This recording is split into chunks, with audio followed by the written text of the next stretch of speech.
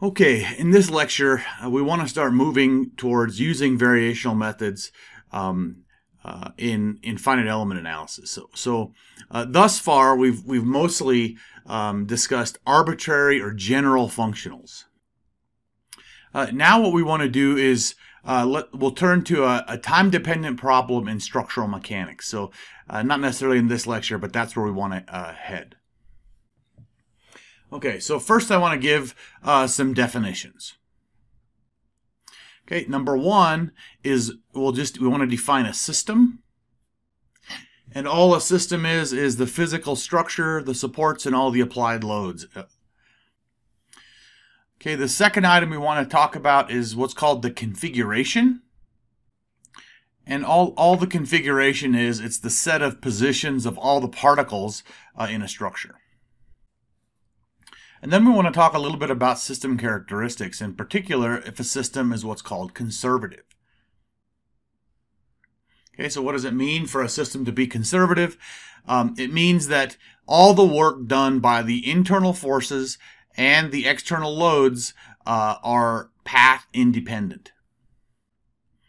Okay, what that means is that how I get from the initial to the final configuration is irrelevant to what the final configuration looks like. So if we have a system like that, we would call that system conservative.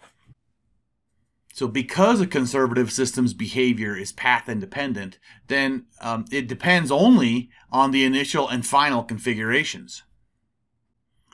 Okay, and because of this, it has a potential energy that includes the following. Primarily, we focus on two features of the potential energy. One is the strain energy, and that's going to be the strain energy of elastic distortion. Okay, and the second feature of potential energy is going to be the potential energy of the applied loads. Okay, we usually define strain energy and we denote it with U, and we denote the potential energy of the applied loads with omega. Okay, the combination of these two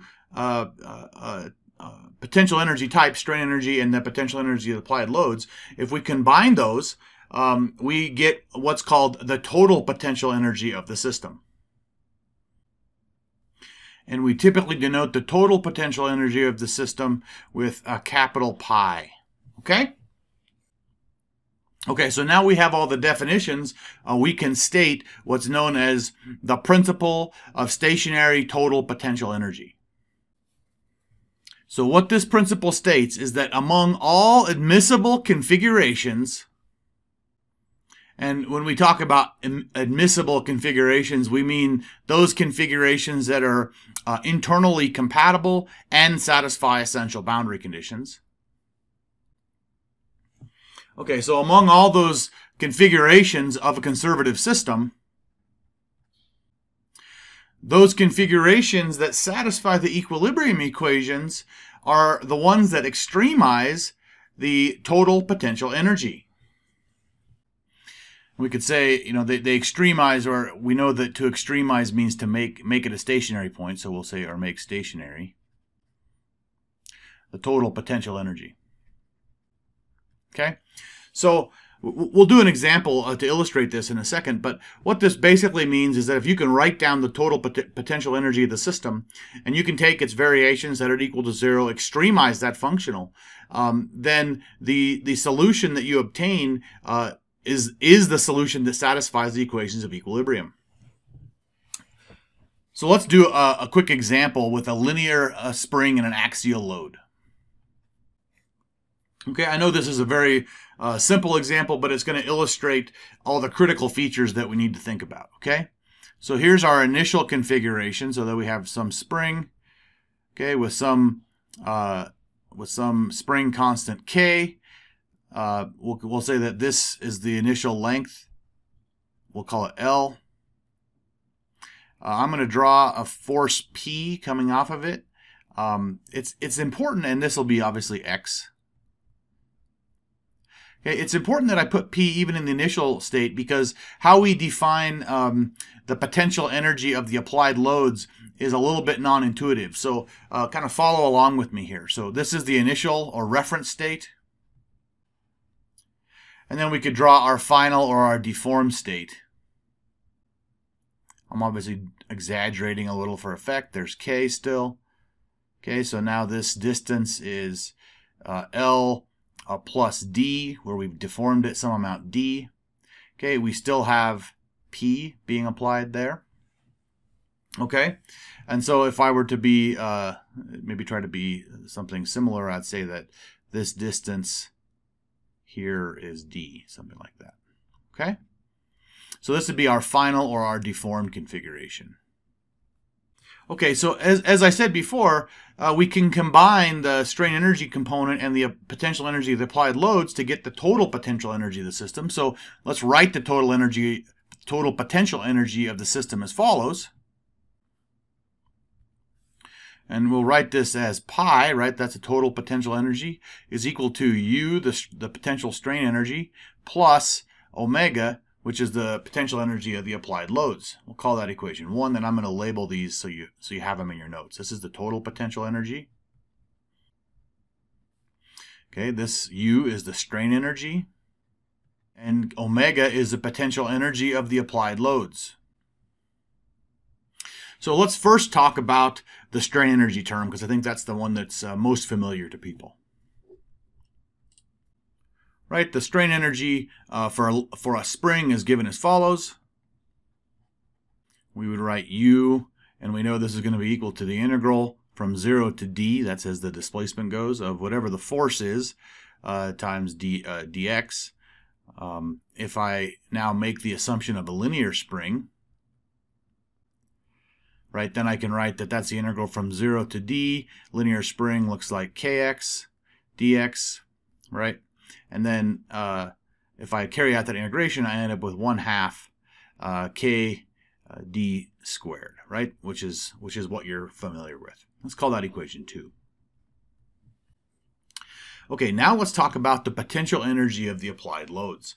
So before we begin sort of defining that, I want you to note that the load P is regarded as always acting at its full value, okay? That full value being P, right? So in moving through displacement D, it does work in the amount P times D. Okay? So if it does that, that means that it loses that amount of potential energy. So the potential energy then of the applied loads and the final configuration is given as follows. Right? It's going to look like omega is equal to now negative P times D. Let's call that equation 3, right? Because that's how much it lost as it moved through D. Okay, I want to point something out about equation 3, that omega is independent of any of the properties of the spring. That's a critical feature. The potential energy of the applied loads is not dependent on the properties of the system, okay? Okay, so now it's going to be fairly straightforward. We're going to substitute equation 2 and 3 into equation 1. And when we do that, we end up being able to write that the total potential energy pi is equal to 1/2 kd squared minus pd. Okay, we'll call that equation 4. So now, if we apply our principle of stationary total potential energy, we should be able to extremize this functional and recover the equations of equilibrium. So let's check that out. So let's take the first variation and set it equal to 0. So here we go. Delta pi is equal to 0, and what's that variation look like? Well, that's going to be 1/2 k, and then this variation here will look like 2d delta d, and then this other would look like p times delta d. And our 2 cancels with our 1/2 there, all right, and we're left with the quantity k d minus p times delta d, right, is equal to 0. Let's call that equation 5. So now you know what we're going to do. We're going to invoke the fundamental lemma of variational calculus, right? And when we do that, we end up with that k times d minus p equals 0, right? Which implies what? That implies that p is equal to k times d, right? That's F equals kx, right? That's the equation governing the spring. Call that equation 6. So I'll just say which is the equilibrium equation for the spring. Okay, so this isn't a proof of the principle, but it's an illustration of the principle. And we're going to use this principle as long as we can write down the potential energy. We're going to be able to use it to solve our problem. And so the next thing we want to focus is what's the potential energy look like in an elastic body. And why are we doing all this? It's because we can use the variational method to also not only develop these exact solutions, but we can use them to help us develop approximate solutions as well.